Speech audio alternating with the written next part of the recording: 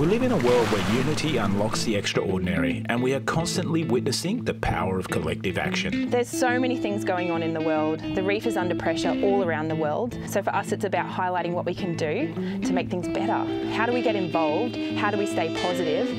So without the health of our waterways, without the health of our drinking water, without the health of the water in which we interact with every single day, we are connected to the water. There's enormous power to use citizen science and the community to make a change. We do like to talk about coral in our beautiful backyard, but I also just want you guys to know that you might not be from here or even Australia, but there is stuff that you guys can do. The guests that are coming out, they want to learn about the Great Barrier Reef, they want to learn what they can do, and what we're doing as well. In this episode of The Frontline, we're taking you behind the scenes, revealing what's uniting these people across the reef in this race against time. That's the real power, to work together, to learn from each other and to collaborate and make a difference. When it comes to thinking about how actions on the ground can impact the reef, I like to paint a picture from residential to rivers to reef. Everything is connected. Whatever we do in our homes eventually leads to our rivers and then in turn leads to our reefs. So the whole communication perspective of the partnership is to tie that link that even if you aren't actively visiting the reef every day, you are still a part of its health by promoting the health of your local waterways in which we interact with on a daily basis. A lot of the fish fauna and fish diversity that you find in these waterways has elements of their life cycle that they spend part of their life in freshwater and they spend part of their life in saltwater. Fish like jungle perch, mangrove jack and barramundi, so all those three, they're really key species that we all like to go and fish for. All three of those species need access to saltwater for at least some part of their life cycle. So it's really important to have those good connections between freshwater and saltwater habitats. So today we're sampling the water here for fish and using a relatively new technique called environmental DNA. Projects like this, and especially in the citizen science space, so this really provides a bridge between that really technical science element versus the actual sampling collection. And the sample collection is quite a straightforward process, and that's something that anyone can do if they follow the right protocols. And we can go and collect those samples and then send them back to the lab, and all of the really complicated lab work they can do back at the uni.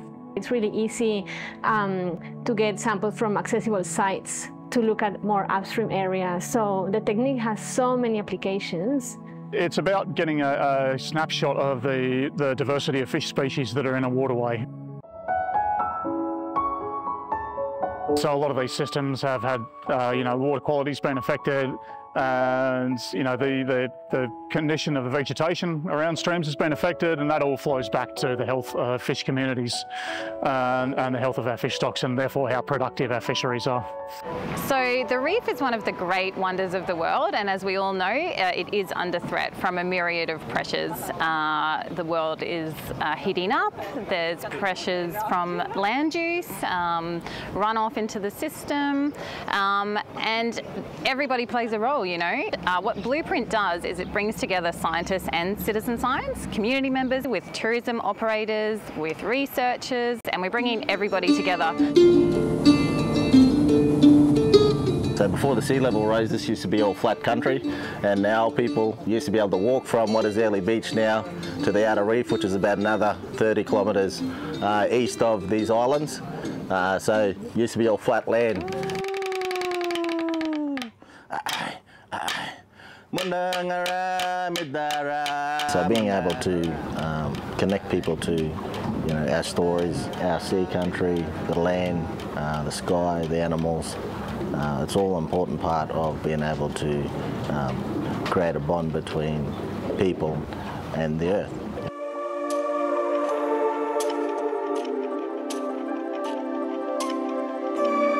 Citizen science is fantastic. It's like having a whole nother group of scientists out there doing the work. So it's like more hands on deck. Scientists, they can't be everywhere. So if we can work with citizen scientists, then we can train them, tell them what we need.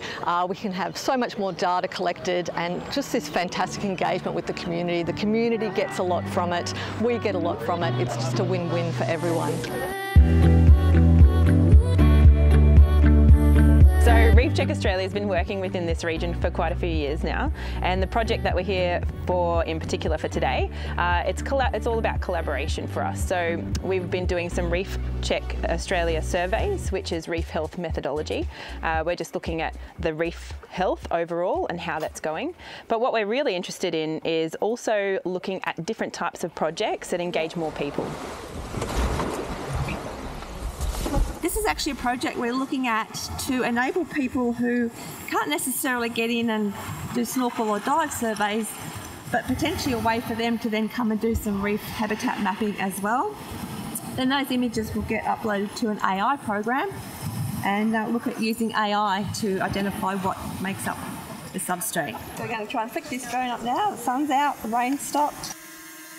Okay, so it's really amazing, all these new technologies they're bringing out, and this is just another tool in the way we can help monitor our reefs and check what's going on. You just need to be passionate. Get out there, you want to get out and teach the community, help them find ways they can get involved, whether it be through volunteering or doing different things at home, taking that first step. And I think I've reached a point in my time where I want to volunteer again and give back to the environment and also teach those around me. We volunteer to go out on trips with local tourism businesses, and we have a bit of a chat to people informally or formally on the way out. Sometimes we'll even lend them a camera so they can be a marine biologist for the day. It's become clear that water quality is a very important science that we need to improve. So in the context of citizen science, there is just so much the community can do when it comes to monitoring and research, and that is really exciting for the regional report cards. You know, you always appreciate, healthy environments more. That every single action that you do has an impact on the world. Connecting people with the land and country is how we inspire change. We are connected to the water. It promotes healthy physical health. It promotes healthy mental health. And as I try and say even to my kids, 1% each day, just that one little percent will make a big difference.